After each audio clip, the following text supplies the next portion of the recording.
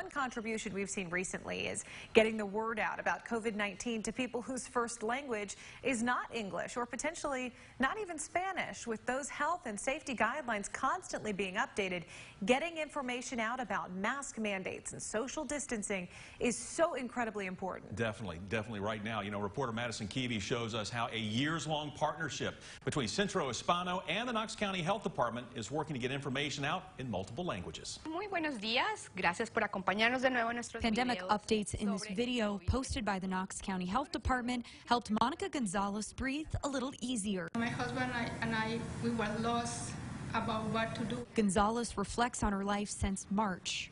We felt unsafe and we saw the news, but they were so confused for us. The numbers, the words. To fix this gap in understanding, Centro Hispano, KCHD, and other local groups asked the community, what do you need?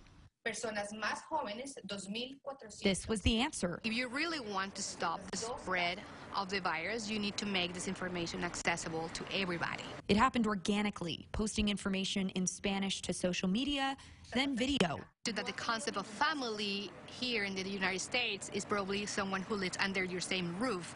Our families in our Latin community are large, so a family can be a group of people that live in 5 different households. KCHD's health planner told me some families opted to get updates from their home countries.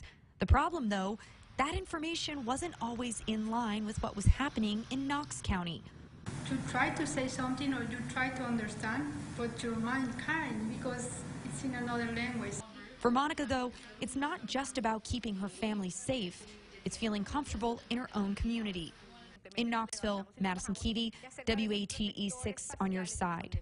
Multilanguage COVID-19 updates are not the only focus for Centro Hispano and KCHD. The goal is always to make all health and safety information, like where to get a flu shot, available online and by calling in multiple languages.